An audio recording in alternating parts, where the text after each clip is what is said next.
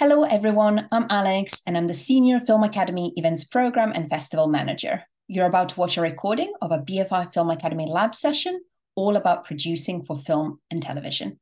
BFI Film Academy Labs are all about helping 16 to 25-year-olds break into the screen industries. These monthly practical sessions are led by industry professionals with a focus on explaining the specifics of working in film and television and developing your skills to become the best screen creatives you can be.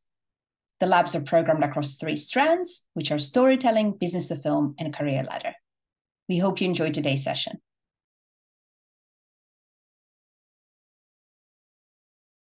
Hello, everybody. I hope everyone's doing well. My name is Georgina Bobb. As Alex said, I'm a production manager, and I'm very happy to host this session for you today. We have on our panel 2 amazing and incredible industry professionals who have achieved so much and have kindly given their time to help you succeed. They run a fantastic multi-award winning production company called Mini Productions, which they co-founded 12 years ago. Since starting the company, they have produced various shorts, features, charity films, branded content, virals, and music videos for clients alike, and now have slates in development in film and TV. They have also taken the festival circuit by storm by having their own short films programmed at various film festivals internationally. A huge warm welcome to the queens, yes, the queens of TV and film, TV producer and line producer Sara Huxley, and of course the wonderful film extraordinaire Kelley, actor, writer and producer. But before we get into it, oh yeah, no, go for it. I was like, I'm embarrassed already. What an intro. Video's on. But before we get into it, let's take a little look at the Mini Productions show reel, and that's showcasing their work as part of their 10-year anniversary. Today's the day.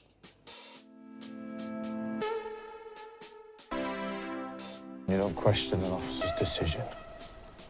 You just get on with it. If I could take you to a place where our worries would erase, or we'd leave this world behind. I bet if I was a lesbian, this wouldn't have even happened. And if I was a dude, it'd be a non-fucking issue. The things worthwhile, you can see them with your eyes.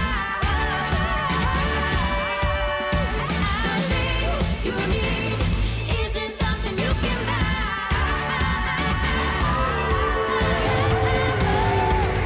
I will help you forever because I love you. But the second that you lie down and give up, and I'm sorry, but that's the second that I lie down and I die next to you.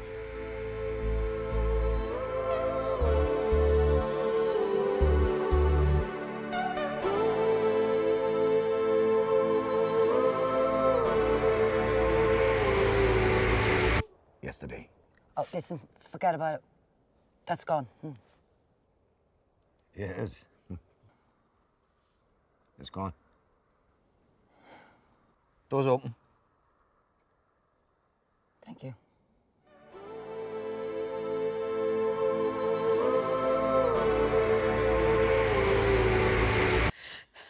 Esther, hold your breath.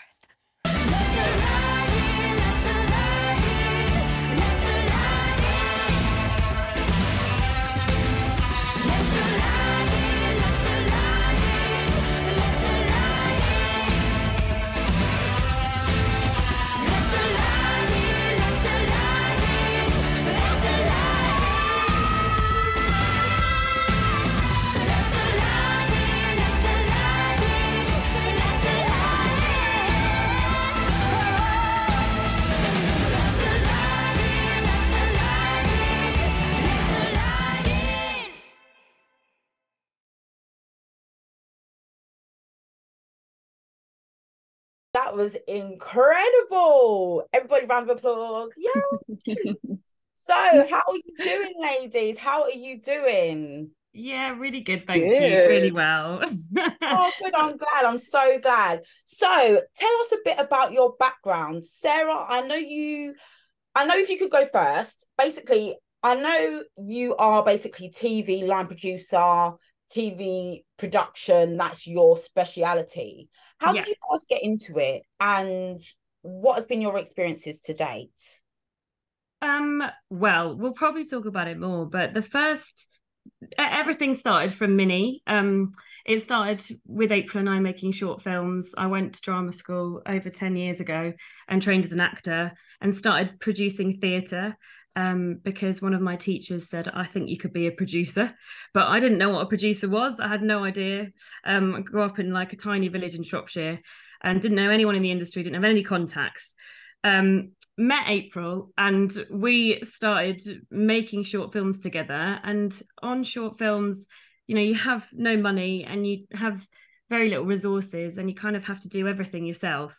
So I actually learned how to line produce and all of the business side of making film and TV content by just, well, in shorts, because it's kind of a real hard lesson in doing everything and going through the motions, and running a budget and making a budget and raising finance. So my first line producing job was we'd finished a short which was part of that show reel called Edith, which was the biggest short we'd ever made, and with the biggest budget. And I was looking for work, and honestly, an amazing woman in film and TV, her name's Faiza Tovi, she's the production exec at ITV now. She took a risk on me with an amazing producer called Lindsay Hughes, and I sort of sat down and told Lindsay everything I've been doing on our films and everything that I'd sort of learned along the way. And she was like, I think you can line produce. I just know you can do it. So, and we'll talk more about it, that network of women and people that can support you moving up. But I'd never sat in a conventional production office, which most of my production team that work under me now do. I've never sat under a line producer and been like a production assistant, a prod sec, a co-ord. I went in at a higher level because I'd had to do everything myself. And my mum's from a family of accountants and my dad's a farmer, so I think it's a good match for producers and line producers. But yeah, I went on, and that was a small kid show, and then we did show after show after show, and I've actually come full circle this year because I've just finished a big ITV drama as the line producer and co-producer for about the post office scandal, and I'm working back with Pfizer again, who is that amazing woman that first took a risk on me. So that's how I got into, well, isn't it? Yeah, it really is. And you know, those relationships you can keep for a very long time, and they can be really fruitful. So I'm very grateful to her. Sounds great. Thank you so much for that. And April, what has your experience been like specifically in film? As I believe that you have got so much experience in film, it's literally ridiculous. It would be good just to understand a bit more about how you first got into the producing element of filmmaking, and also, what's been your experiences to date? Yeah, so I also trained as an actor. And in my second year of drama school, they made us do a module and a presentation on what we were going to do when we weren't acting that wasn't soul destroying. And I stood up and I presented starting a production company, and I was the only one that did that. And then my tutor at the end of the session said, pulled me to one side and said, did I want to come back next week and present something a little bit more realistic? So I registered the company 2 weeks later at the age of 21 and started just, piecing together what that looked like. And at that point, I spent my entire drama school days. I worked at a cinema for 4-5 years. So every weekend I would be in the cinema and I'd be watching how the marketing would come in and out, how they would do the distribution, all of that. And then as I started piecing that together, I also realized what I was lacking, and that was the finance plans, like understanding the real business element. And so, but what I knew I was good at is buying people drinks, mainly coffee at this stage. I was still quite young, so I wasn't like liquoring people up. But I then started to have meetings with finance directors of production companies in the UK, because I just wanted to understand that element. And I tell you what, guys, if there's one department that never get asked to have a coffee with. It is the finance department of these companies, and they're the ones that actually know what's going on in the companies and how they run and how they maintain it. And yeah, shortly after all of that, I, as an only child, I was like, I don't want to do this by myself. I want to find someone that I can go on this journey with. And a mutual friend of mine and Sarah's, I was having a couple with him, and he said, I said, I just want to find my person in this. And he said, oh, you should meet Sara. You girls could organize the world together. And he said, I'll introduce you. And I went, no, it's fine. It's fine. So I found her on Twitter and I slid into her DMs, and no questions asked. She gave me her email address. I emailed her, and we met for a cup of tea, not a drop of alcohol touched our lips. So I meet up with strangers on Twitter. Apparently that's what we've learned from this story. yeah, we're very trusting individuals. And after that, my dad had some shares in the company for what it was worth at that time, but it was good to have someone that was more senior who'd had experience in that. And I was like, Dad, you've lost your shares. And, gave Sara half the company, because if it was going to work, it was going to work if we had half the company each. And didn't look back. And then since then, my background has been very much more practical and creative driven. And most recently, I've dipped my toe into the writing side of things, which is what we'll probably go on and explain in terms of what our ethos is as a company. And that's it in a long nutshell. Oh, I love it. No, that's very, very interesting. And I think you two work very, very well together. Well, you must do. You've been in business for 12 odd years. Cool. So what was it about each other that makes you a good duo? Because obviously, Sara, you're like TV, while April, you're like film. How have you collaborated? What is it about each other that you're like, yeah, this works? We both like rosé. Yeah, really good drinking. When I met April, I'm sitting down thinking I've never met someone that works as hard as me, and that's not in like I work really hard.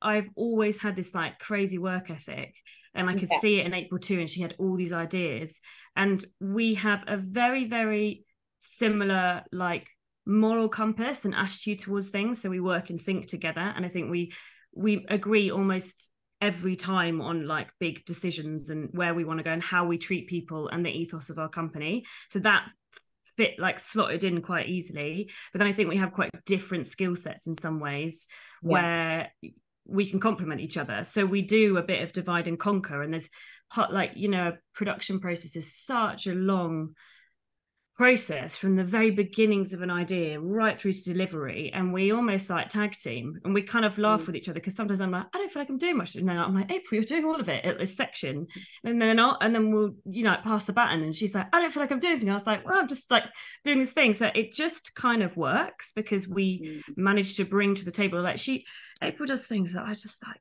would never do or learn to do. Boring. Yeah, but like she like learns how to edit, and I'm just not going to learn how to edit. Or she'll like the branding and the website. I'm like, you do that. Or let me build these budgets. So you basically complement each other. Yeah, totally. Yeah, definitely. Amazing stuff. So let's talk more about actually the role of a producer. From my perspective, when I've worked in TV obviously 15 years, and when I first started out, I started out in film and music videos. So I was a producer, shooting all those like grime videos and stuff. But I learned so much. Like the budgets were really small, but I learned so much in terms of like coordination, sourcing stuff, keeping on budget, doing all the paperwork, all the general production bits and pieces. Now there is quite a lot of overlap administratively for these roles. What are the different type of producer roles currently within TV and film, and what do you think are the differences or the similarities? It really is tailored to what that project is. I mean, Sara, correct me if I'm wrong, but I think with TV there is more of a structured setup and pecking order, as you were. But with feature films, especially independent feature films, those roles can look very different from a co-producer to an associate producer to an exec, and then also to a producer. Execs within indie films primarily are the ones that are coughing up the cash, and then it's I find this is quite a difficult question, because in terms of what Sarah and I bring to the table, and the size of the project is different every time. I mean, Sarah, what do you think? Well, which is really. Yeah, no, I would just say from my experience, because obviously, like, we've made our features together, and when April and I have made features, from a production point of like, as producers, we are kind of doing everything all the time, overseeing everything all the time, and can often be integral in the raising of finance. You may go to just a financing company and not have exec producers as such. You might go to a company who then is like a sales or distributor and wants to help finance it. Our first film, Rose, actually got financing through the agent of the director. There's many ways to raise finance, but as producers, like, you're the person like pushing all the time, getting it in the room. Whereas in TV, what I found is actually the exec producers who work with the channels, and they are at the top of, say, an indie production company, and they are going in having the bigger distribution channel chats, and then they'll bring in a producer to actually make the whole show. And then a lot of the time in TV, I found producers have worked their way up. They either work their way up as line producers and co-producers, or they work their way up as writers, and they are like writers, and then they sit in the edit, and all the way through they're just doing script the whole time. So it's an interesting process, because obviously our experience of film, and April's worked on some bigger indie films, but we've also made just our own features, is like, you know, I'd say closest to the role of a mother, like conceiving an idea and then doing everything, and then being all the distribution, and like still with our feature film, we're still doing it, we're still talking about it, and we're still doing the stuff on it. Whereas in TV, it's quite like a little bit more, everyone has their role, and you are and you're supported by a channel who you report to. That's and correct. They have the money, and they also have the programming slot, so it's much more focused. Whereas a film, you're like, we've made a film, now what festivals and what we're going to do with it. Also, there are producers. If you go on IMDb and you see about 20 odd producers on a film, like sometimes people just get a producing credit if they've just been a part of the development side of things. You know, when you're working in house in these bigger companies, someone may have developed that script up to a point, had nothing to do with the actual run of the production and distribution, but still then gets a producer's credit. Which is, whereas in TV, the high-end TV I've done, there's only ever been a producer and then a co-producer, line producer, and then a head of production type thing.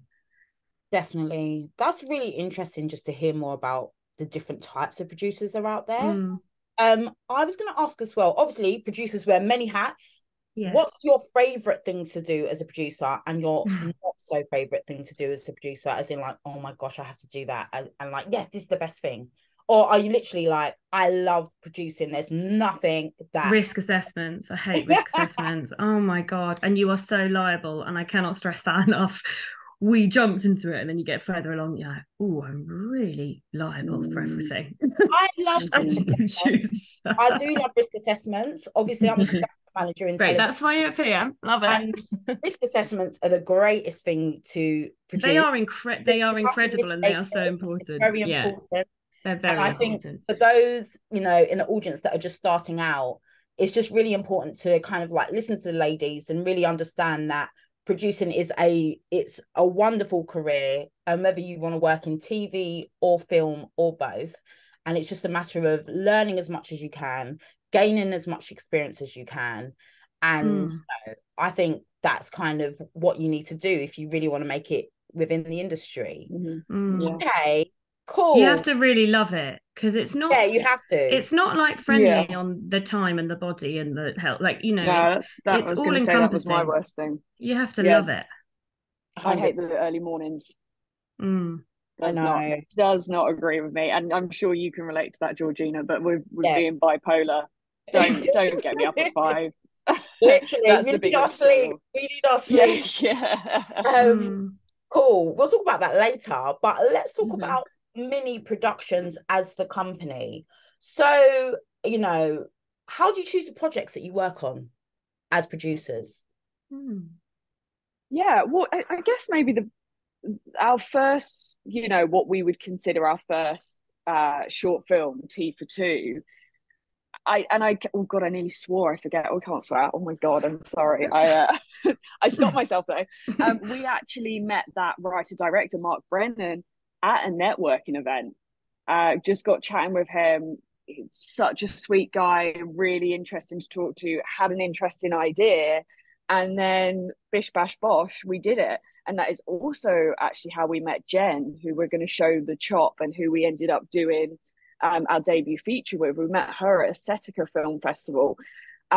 So there's a chunk of people we genuinely have met at networking events and then gone on to work and produce. So that is very much possible, and is very, you can do it successfully as well. And then the other ones is word of mouth. Like Sara and I getting matched up with writers and directors. I think that is mainly it, isn't it, Sara? Yeah, and also just like when a script really sort of sings to you, it's like when you just can't put it down. They're rare. Like you read lots of like okay stuff, and then every now and again you get something really, really good, or you get, like April was saying, someone that you really want to work with, and you just think we've got to work on this project together. And it's not always immediate. Like it's always the right things happen at the right time and slot into place. And even our latest feature, that came from a short film that we made. We made that short, Edith, with Christian Cook. And, you know, we kept saying, we're going to do a feature, we're going to do a feature. And then he was going to do that feature with someone else, and it was a much bigger budget, and then it fell through. And then suddenly there was just this window of like, we are pitching to these investors, and can we make it cheaper? And what does that look like? And could we do it together? And we did, and we got the finance and we made it. And so, you know, sometimes it's just timing, right people, right time, or projects, you know, being timed right when actors are available. To add to that as well, two films in particular, Treacle and Just in Case, we'd actually gone to festivals with our films and watched programs of shorts and been really taken back and moved by shorts. And then since then, like, ended up reaching out to those directors specifically and was like, can we talk? Like, can we find something we can work on? And that's the beauty of film festivals, isn't it? April's like the queen of networking. I'm just going to put that out there. And what I would say to definitely young filmmakers is, like, we networked for years. We would go to as many film festivals, as many free events, meet as many people as we can. You know, everyone in the BFI Film Academy, you've all got networks.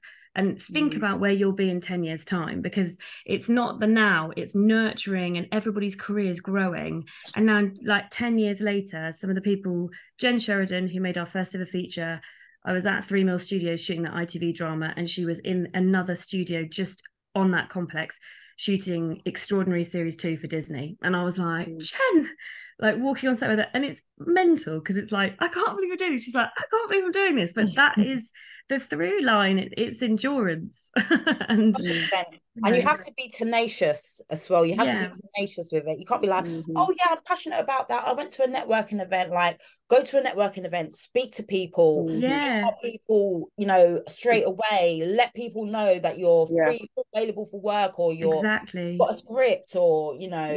There's a couple of tricks that I learned quickly, and I thank my dad for this, because he started his own company when he was younger, as a little Essex boy, and he just said, just never stop asking that person questions. So when I was going out and networking, I was like, can I buy you a coffee or a cup of tea? I only need about 20-30 minutes of your time. That always turns into an hour, because everyone's so polite. And at the end of that, because majority of people are British and also, again, polite, they were like, if you need anything, just reach out. I'm still dining out on that. I'm still dining out. I'm still going back to people and be like, do you remember when you said if I needed anything? But my biggest thing is never stop asking that person questions, because I didn't really have much to say at that age, but I had a hell of a lot to learn. So yeah, that was my 2 pence there. That's fantastic. I'm going to show everybody the chop video, and then we can have a little chat and discussion about it, if that's okay. Yeah, great. Okay, brilliant. Let's go. Oh my god. Oh my god. I don't know what came over me. I think I might have killed her. Wow, okay. There's no coming back from this. Is she actually dead? Oh, God. Is this what I am now? A murderer? No, it was self-defense. Her or me. I really didn't mean to do it. It's just that I'm sorry, but no one is taking my balls.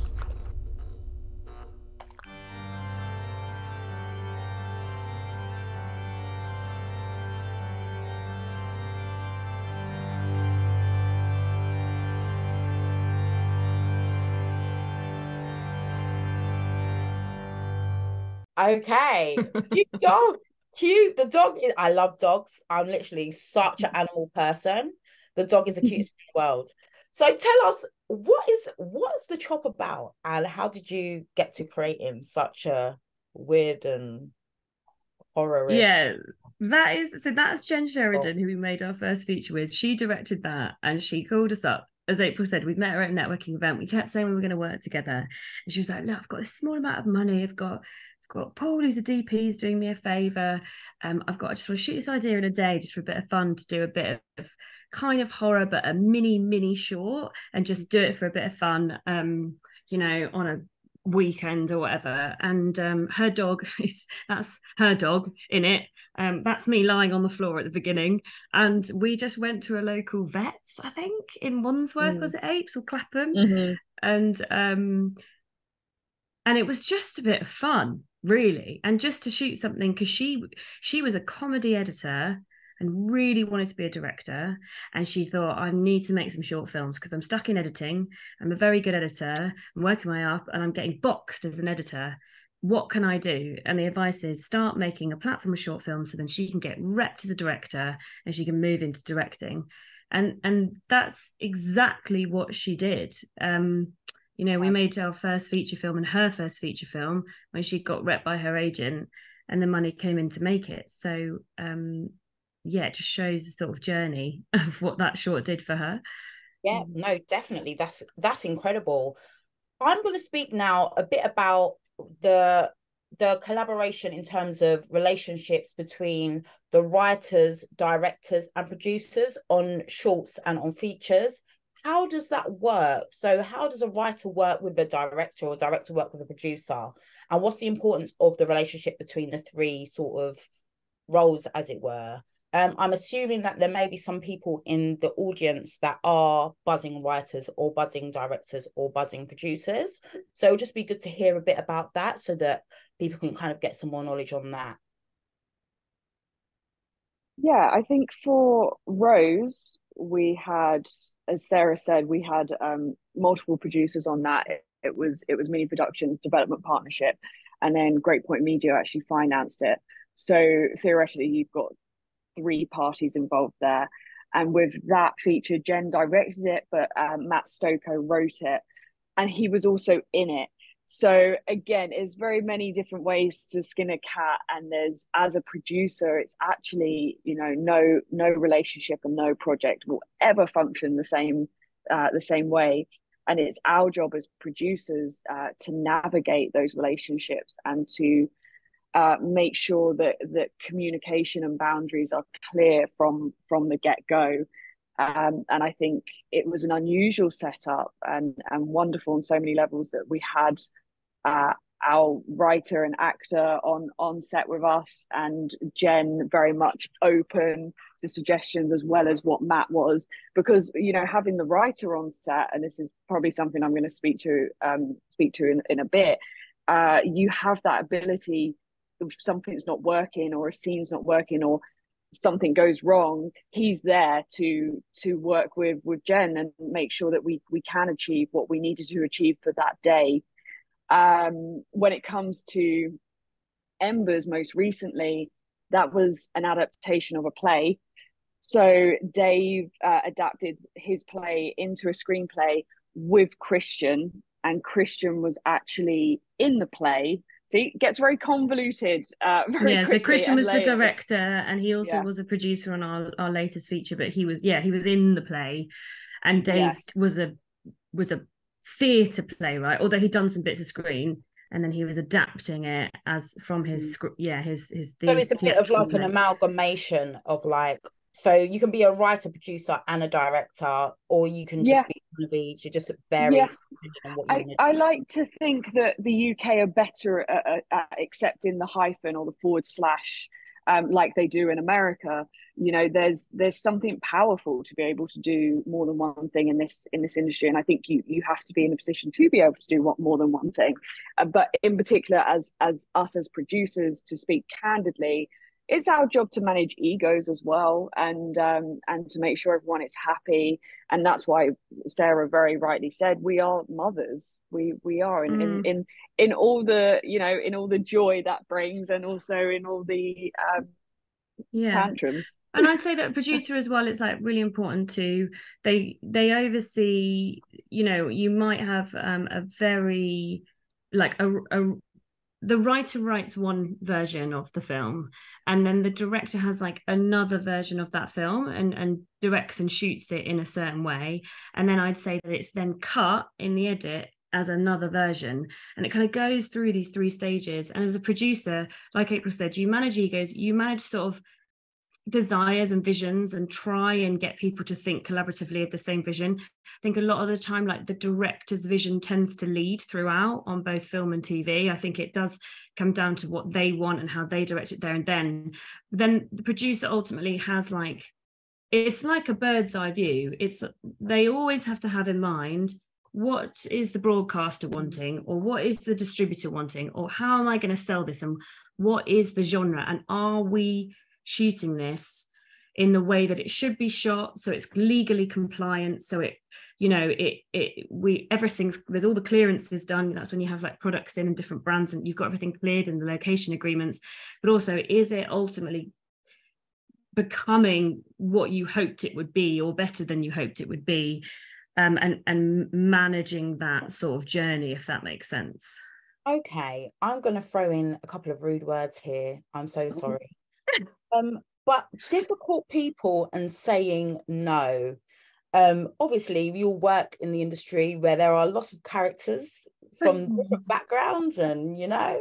But what I was going to say was, you know, as a producer, is there any sort of has there been any examples where you've had to tell a director or a writer, no, we're not doing that? And how has that been? And what advice do you have for up-and-coming filmmakers or filmmakers, you know, how to kind of put their foot down? How do you think it's best to go around that? Do you want to speak first, April, or me? We've probably got different tactics on this. We do. Which is why it's good. We have different tactics, and I tell you what, I have really learned how to hold my own and be more confident and assertive as the years go by. And actually, when we made that short film Edith, one of the exec producers, Fiona Nielsen, who is a producer in her own right, and she's fierce and she's amazing, we sat down with her, and we were young producers, and I remember sitting down being like, wow. She'd be like, no, yes. Like she had so much confidence and knowledge, and I remember looking at her being like, how can I be like you? Like, what have you got to being like that? And the more shows I do, and the more pressure, and the bigger the budgets, I really learn the sort of jeopardy, legal jeopardy, compliance, what you're accountable for. And I, especially as a line producer, co-producer, I have to say no quite a lot when it's money stuff and we can't afford it. The way I navigate it is staying extremely calm. I don't think I've ever shouted at somebody or raised my voice, and always try to get them to sort of understand and see why. And I normally go down the angle of like, I'm really sorry, it's just a no. Like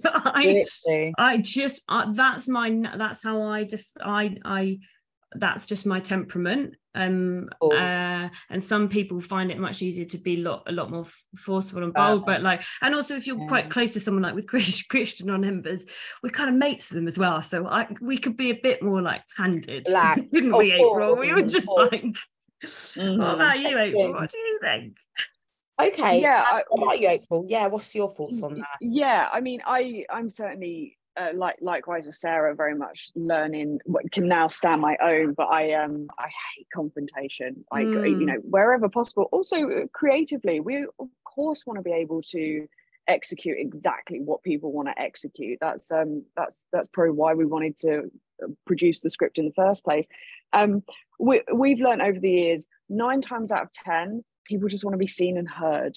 Yeah. So if you give them the time and space to explore that idea, hear them rant, go through the motions, then you can gently coax them round to an idea. And I tend to, I'm the most informal professional person you'll ever come across, to an extent.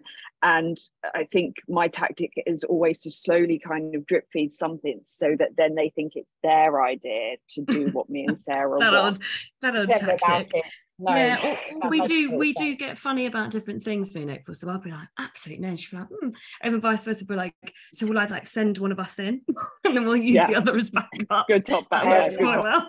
That would work. But it's hard. Okay. Let's talk about distribution.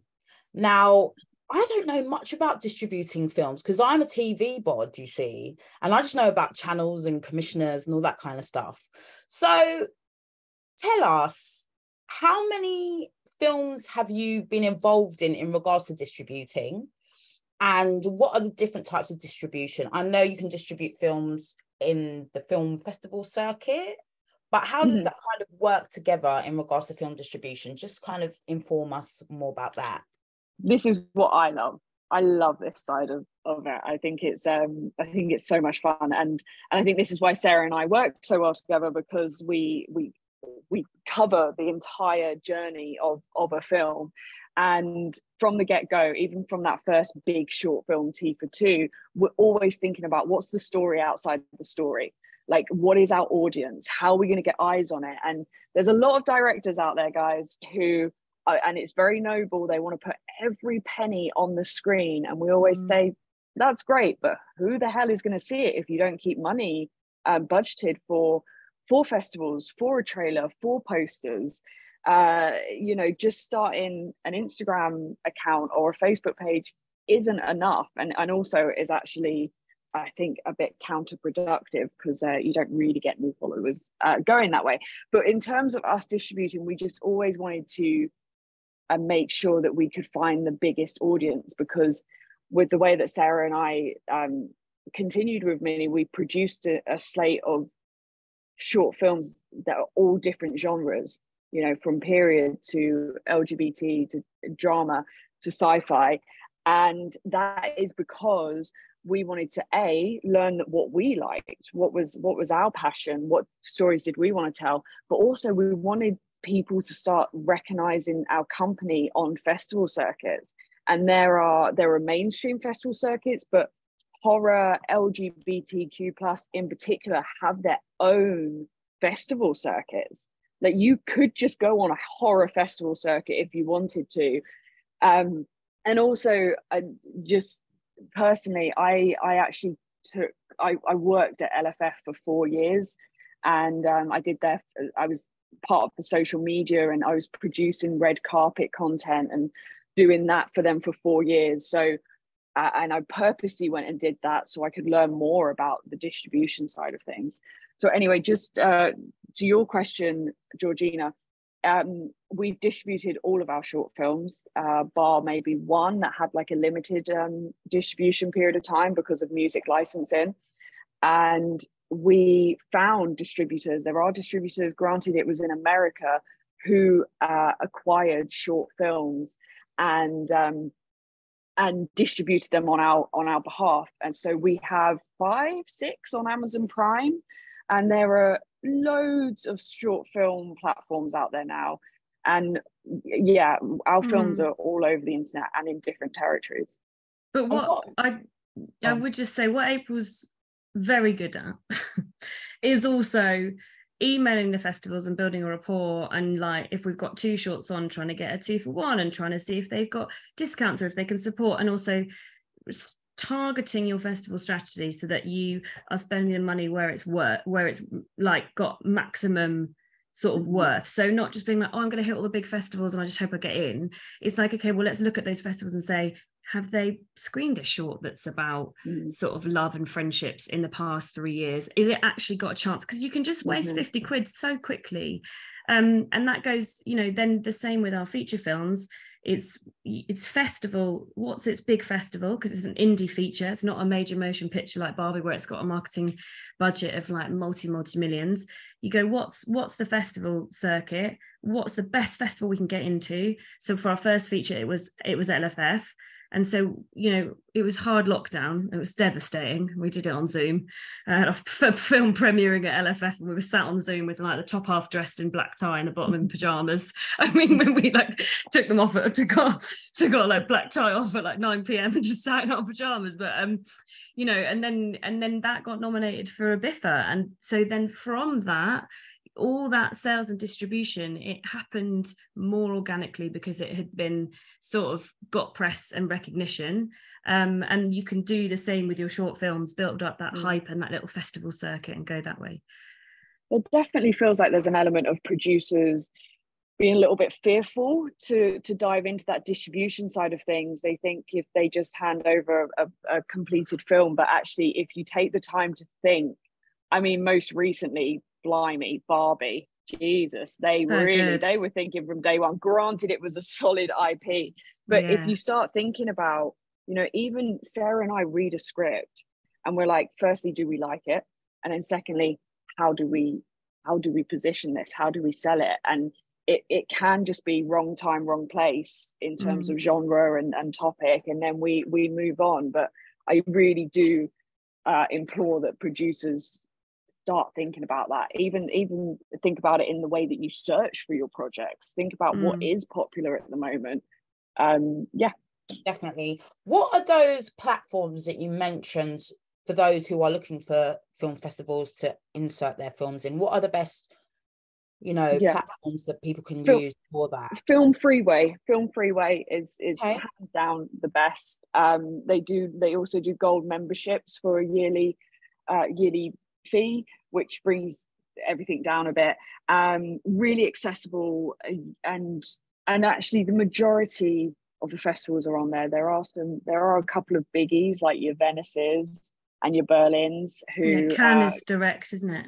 Cannes is also direct. You have to kind of sign up. You'd sign up to festival newsletters. I always say, what's the other platform, mates? Film Freeway, and isn't there another? Film Depot.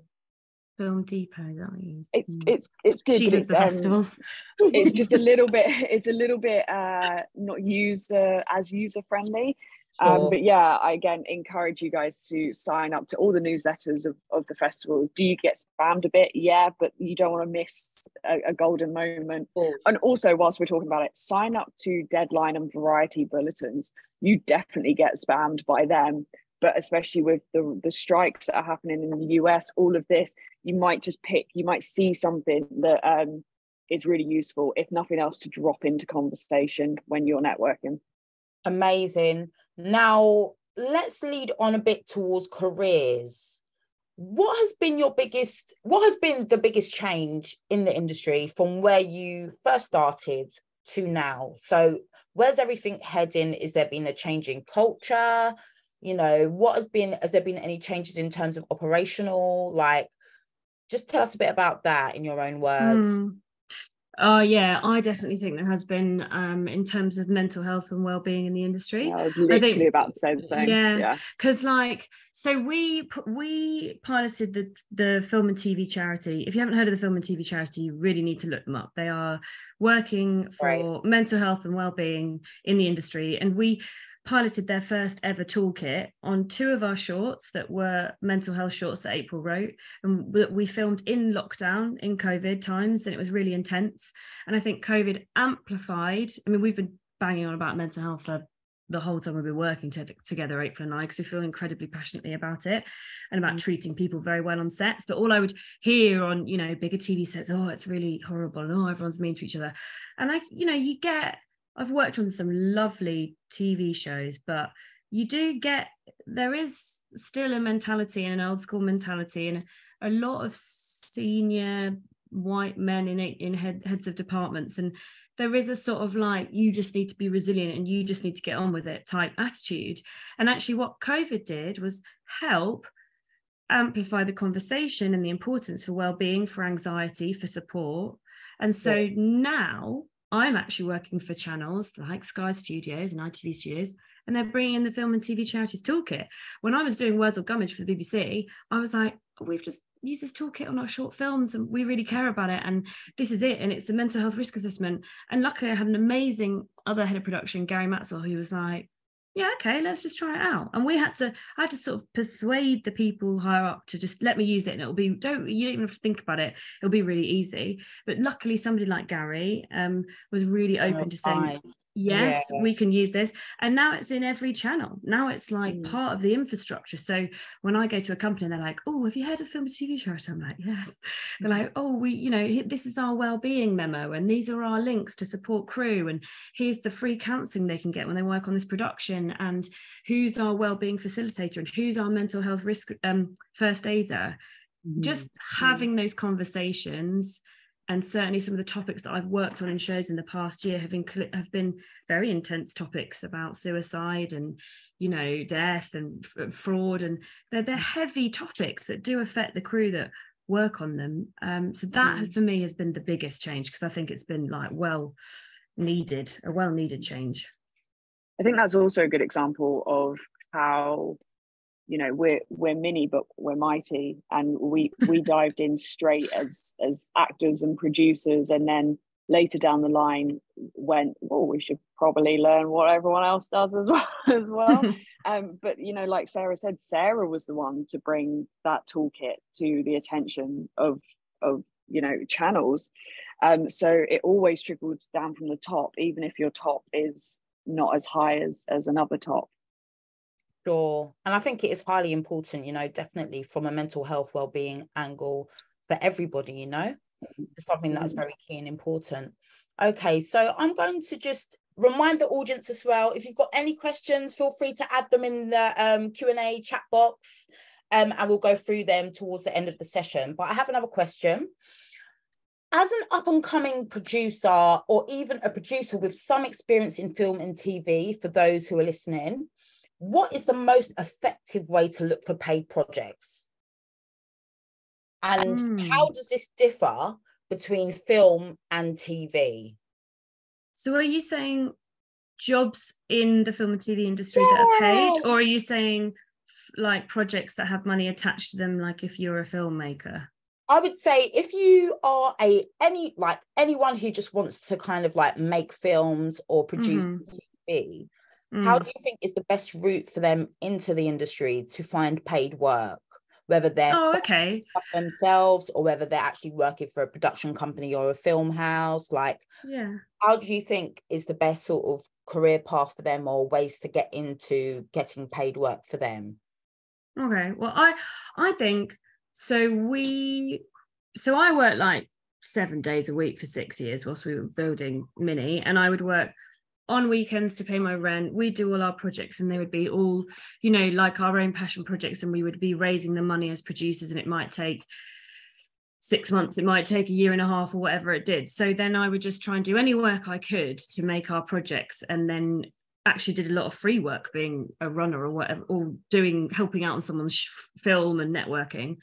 But I think if you want to now, like working in TV and thinking about the opportunities out there, Screen Skills is amazing, and they offer definitely like entry level positions, trainee positions. I always have Screen Skills trainees on my high-end TV shows, because they pay a levy that means that they really encourage it.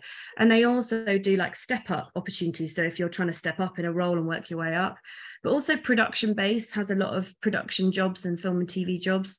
I know there's lots of Facebook groups, film and TV Facebook groups, but then again, I would say those networks, like the BFI Film Academy, and then if you got into BFI network and the BAFTA crew, all that stuff you can apply to, then a lot of the time those networking groups can become your network, and then there's suddenly a paid short film opportunity, 100, 200 quid a day, can you come and help out, or I need a DP, and that work does build up as well. And a lot of our friends in this industry have established themselves as filmmakers through those sorts of jobs.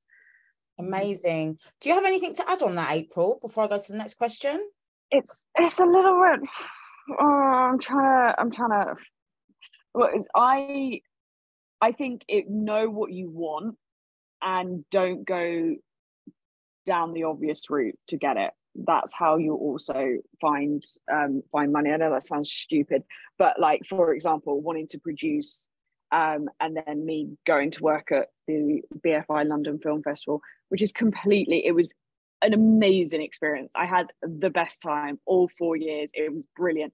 So even if you want to be on set, even if you want to be a producer or a director or a writer, really think about the festivals and maybe working in there. If you want more of a short-term contract. Besides that, just be open-minded to the more unusual things to produce. Reality TV, music videos, commercials, VR now, like events, even produce events. So have as many strings to your bow as possible. Brilliant. And what's the best way to pick up important skills as being a producer? So what's the best way to pick up skills? Obviously, you would have to, build up your experience by, would you say volunteering is a thing these days? Or would you just say go for paid work? Like, in terms of, developing your skills, if you want to be a producer and you might have limited experience or none at all, how do people get started? I think learn under someone good. I think go and work, even if you said I'll do a day for free under somebody that you really want to work for, really want to help out. Shadow brilliant people, learn from people above you that you respect. Also, I actually learned a lot working when I have how do I say this? Actually, sometimes as a line producer, I've worked for producers that wouldn't produce how I would produce, but it's affirmed how I want to produce. And so that is in itself an interesting experience, because there's always something to learn. Like,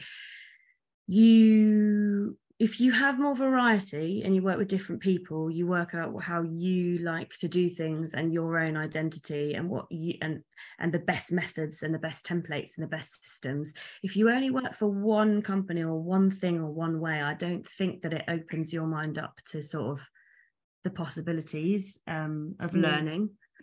I was going to say, don't be afraid to mess up and fall flat on your face. Like, Sara and I have had to learn the hard way, and we look back on some of those things and we laugh. But that's how you learn the most, definitely. But yeah, I agree with what Sara said. Fantastic. Cool. So you've actually collaborated with the BFI Film Academy previously. Can you tell us a bit about what you did and why you think programs such as those offered by the Film Academy for young screen creatives looking to enter the industry are beneficial to take part in? Yes, we made short films. It was great. We We did it over the summer, didn't we?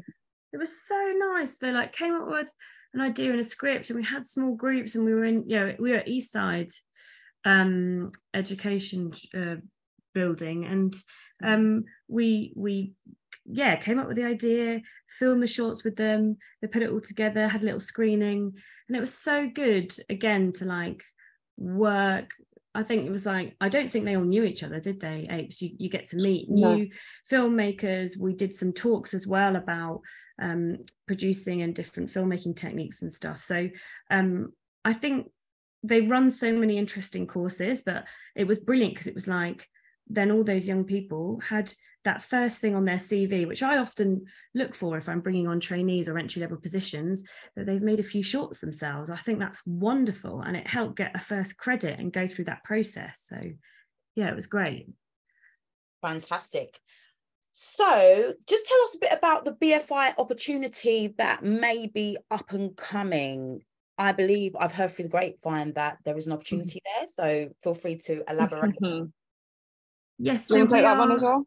Yeah, we're collaborating with Rose Bruford, and it's the opportunity to sort of work with us and be mentored with us. We're looking for up and coming producers who want to be mentored by us to make a feature film with Rose Bruford, who have put some money aside to make a feature for their graduate students. So they are, it's the BA Honours Acting degree, and we'll be filming a feature over 2 weeks.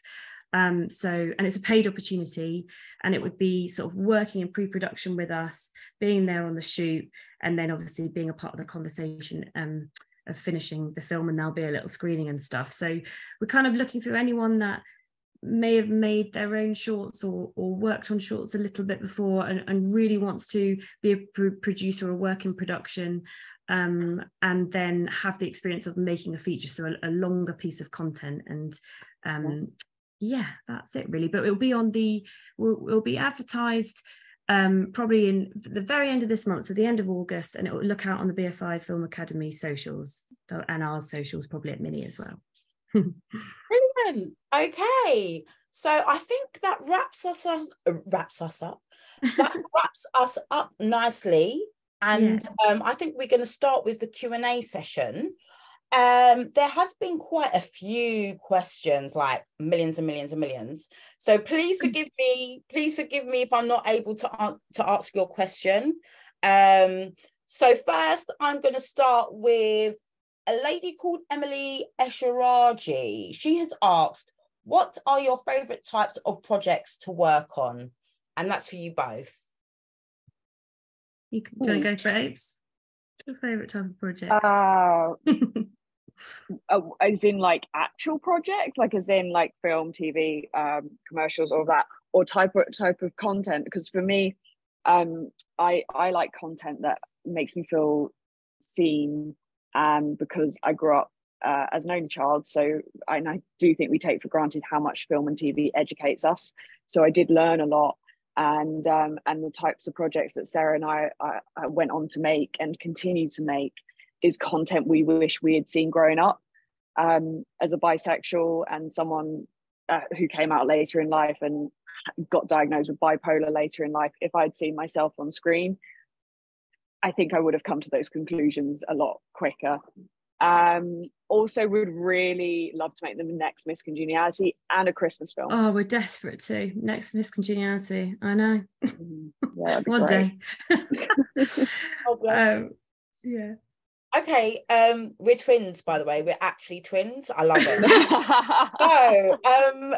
So I've got another question from Arlo Hay. What would your day-to-day responsibilities look like as a producer? I think we've kind of covered that. What kind of jobs would you have to complete for every project? So let's just say about 5 things you would do as a producer. Let's just list some off. Okay. So I would say day to day is the producer is like always on hand for that. There are sort of compliance and legal stuff, but basically making sure that you're doing everything legally properly and everybody is being looked after, and sort of the running of the set is working seamlessly. You'd also watch the rushes every day. So even when we're shooting, whether we're shooting one of our indie features and we have an editor there every day, or when I'm in TV and film, you know, those, they call them dailies, but from the day before, the editor will be processing them, and you sit and watch them and you make sure that, you know, no one was in the back of shot that shouldn't have been, and we captured everything we needed to and didn't need to do pickups and all that sort of stuff. Also script notes. So a lot of the time producers in development, and when you're shooting, if there's new sides coming out and new bits of writing, or if you're doing a feature and you're in development, giving script notes to the writer and working collaboratively with the writer. Overseeing the crewing up as well of the team and the heads of the department, making sure that you have a cohesive team that are all working together and talking, and then reporting to the financiers or the execs, and checking in with the budget and making sure everything's running properly. It's basically what a production manager does in TV too. So yeah, totally. Love it. Okay, cool. So Kit Taylor has a question, which is a wonderful question. I might chip in on that one, actually. It says, I love networking and think it's brilliant, but so many opportunities are expensive, i.e. Edinburgh TV Festival, and aren't friendly for people starting out from a working class background. False. Preach. Yeah, completely. So it's a massive problem. It is an issue. There are lots of networking events on Eventbrite. So even if you search film that are free, that are really like £5 or £10 or something like that. If you literally just search TV and film networking or TV networking, film networking, that's a really good platform. Also Screen Skills as well, like you said before. I think that's really good. It's a good platform for like training and just general advice and events and stuff. The RTS, which is the Royal Television Society, they have amazing like really like, I think it's like £10 like tickets for networking events. So I would say, you know, I'm from a working class background, so I'm with you. So I think just try and go to as many networking events as possible. Yeah. And I'd also say try and go within your area. So right, I live in the middle, I grew up in the middle of nowhere in Shropshire, right? So my nearest city is like Birmingham or Cardiff, maybe Manchester, but also I've got a town, Shrewsbury town, sort of like a small town, but there's nothing around. But it's like, what is your nearest city or area? Because of the major cities, they have like, there's the Yorkshire Film Fund, there's Manchester's a massive hub for film and TV, Cardiff. So finding your nearest city or area and then trying to hook up with networks there, because that could be cheaper than, like, I mean, it's expensive for anyone living in London to go to Edinburgh. That's so expensive, but it's like, what are within your radius and what are those networks? And can you hit them up and can you arrange a networking night? Can you link with local filmmakers? Like, can you take stuff into your own hands? So yeah, there's all those bigger hubs that you can build up to, but if you need something more immediate and local, I think it's trying to think about your local networks and how you can maybe reach out or maximize them.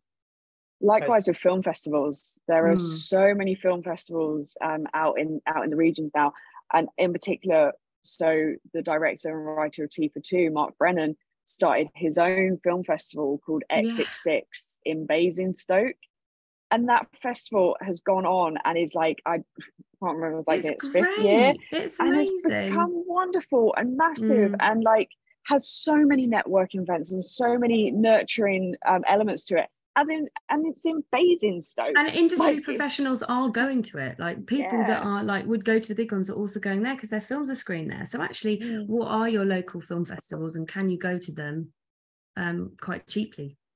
Brilliant. Cool. Hopefully that's answered your question. We've got another question from Caitlin Stewart. For insurance, such as public liability insurance, what advice do you have, please, to get the most cost-effective one for small budget short films? This was a bit of a journey for us, wasn't it? Yeah, we actually had an insurance broker, a very sweet one, a regional one, I would say. Regional is cheaper. If you go for a London insurer, it's just going to be more expensive. Yeah, and he was your dad's insurer, wasn't he, Apes? And then he was my dad's broker, yeah. Yeah, and then they paired up. So with just to clarify, they had never done media insurance before, so they were actually learning with us. Sorry, continue, Sarah. No, and they started a film and TV on because we talked to them about it, and they were like, oh, hang on, let's research what that is and what coverage you need. So it was very sweet, but we actually got quite cheap insurance for many years. They are, what was their film and TV branch called now? It's the Film and Media. It's Performance. Performance Media. Media. I've seen their names a lot in a lot of WhatsApp groups. Yes, because they've now started pushing, and they actually do very cheap insurance. So it's Performance Media Insurance.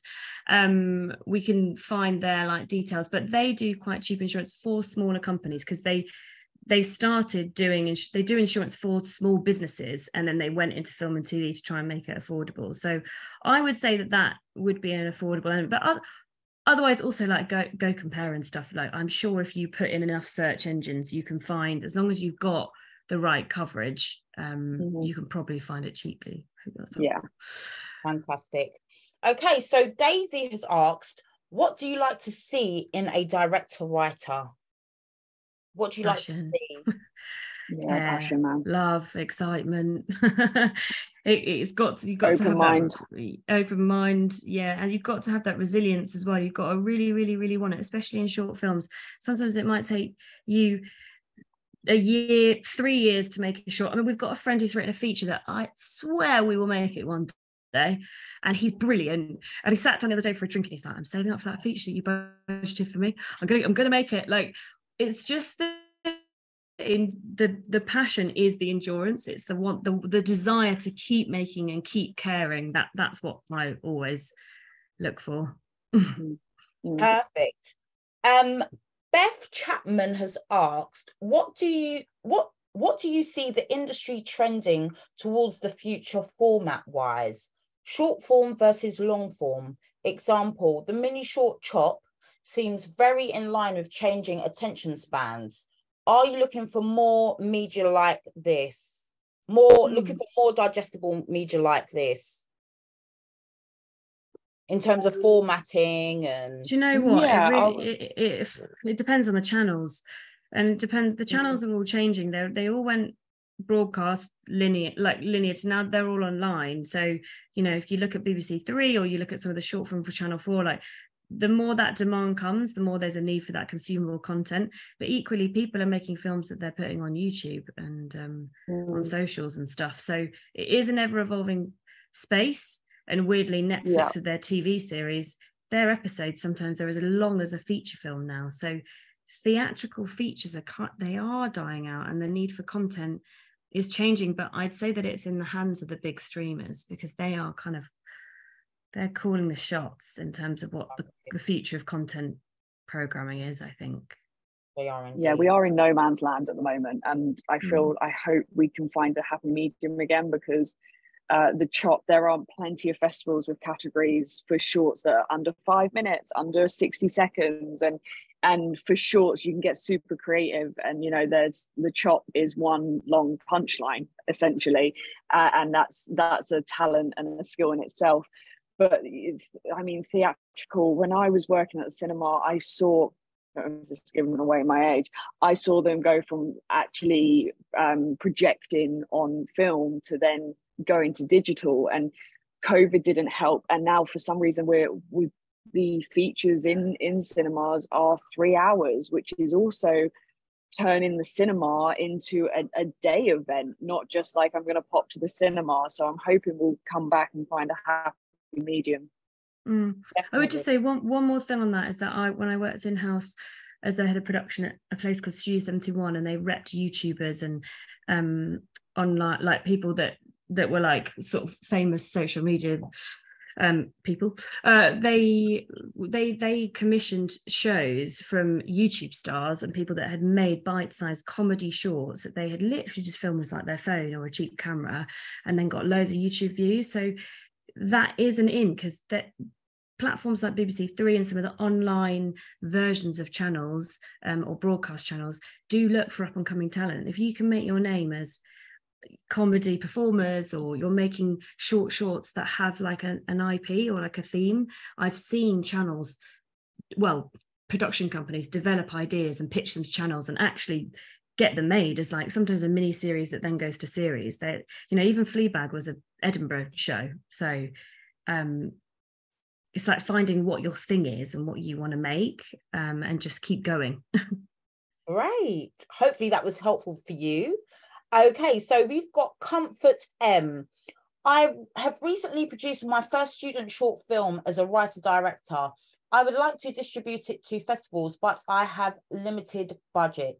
What would be the best strategy for distributing it? I know we have spoken a bit about film festivals already, but for someone who literally doesn't really have much budget, is there another way, or is there any inventive way? April knows. There are a lot of free festivals out there. If you have a look, and depending on your, sorry, did you say it was a student film? Yes, student film. Yes, yeah, first student films. Student. There's a lot of student categories, and they're either free or very cheap. And for first-time filmmakers as well. Be realistic with what you want to achieve with it, and I always find that we've had films where we haven't had a huge amount of budget to put behind festivals, but then our goal became just get as many eyeballs on it, you know, get some laurels attached to that poster, and they're few and far between, but have a good Google. There are some grants available for festivals out there.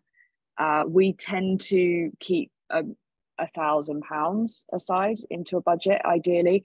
But really, you can do a lot with £200, even 150. Brilliant.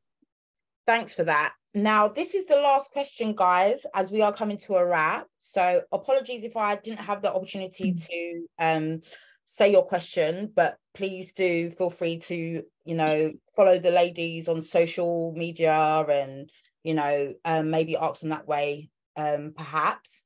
But there is a question, and it is from an anonymous attendee. Do you have any advice on moving from one side of the industry to another? I've been working in post-production, but I'm interested in moving into production and producing.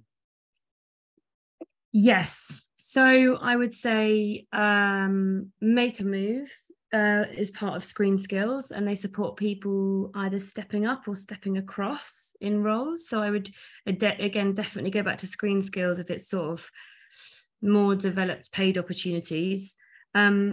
I think sometimes you have to be prepared to step down sometimes if you've got a bit higher up in post-production.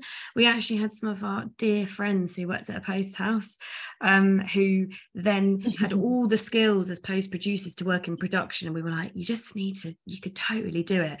And we actually introed them to a PM who was working in FactN, and they transitioned across into production that way.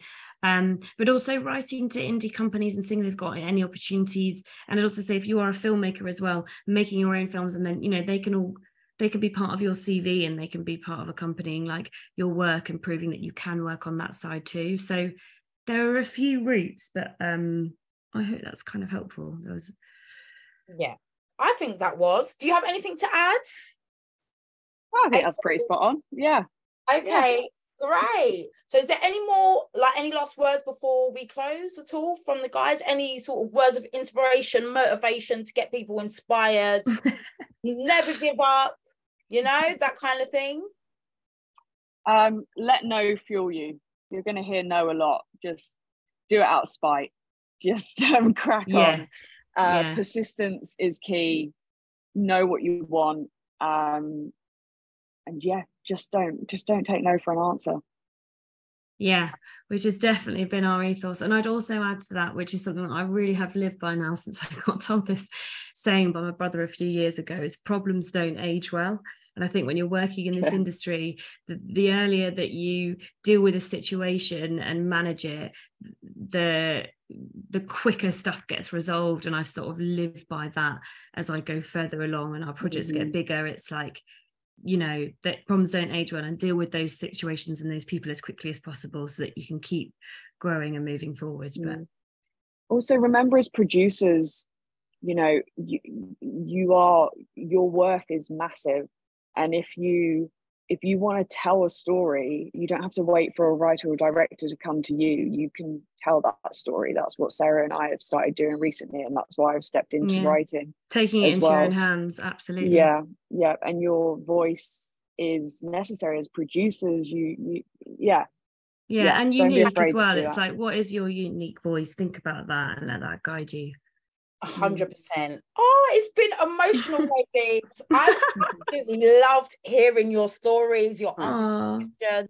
It's been so informative, and I hope for everyone listening, you've really been sort of listening really intently and like taking sort of like mental notes as to where you are in your career, because I believe in every single one of you. I know you can all make it in the industry. Definitely. Everyone has their own paths, but it's just so important to just never give up, honestly, and just keep plugging away at it. Okay, we can do it. Thank you. Yeah, and thank you so much for having us. We really appreciate it. Thank you. So that was Powerhouses Lab, the roles of producers in film and TV. I've been Georgina Bobb, and it's been a great pleasure to be hosting this evening's session. Thank you so much for watching this BFI Film Academy Lab session on producing for film and television. We run monthly live digital labs events and would love to see you at our next one on Monday, the 18th of September. It will be all about financing for your short films, and it will be delivered by one of our partners, Queen's Film Theatre and Nerve Centre, on behalf of Film Hub Northern Ireland. To find out more about this session, visit our lab's webpage, which you can find in this video's YouTube description, and also follow BFI Film Academy on our social channels. Thank you so much and see you next time.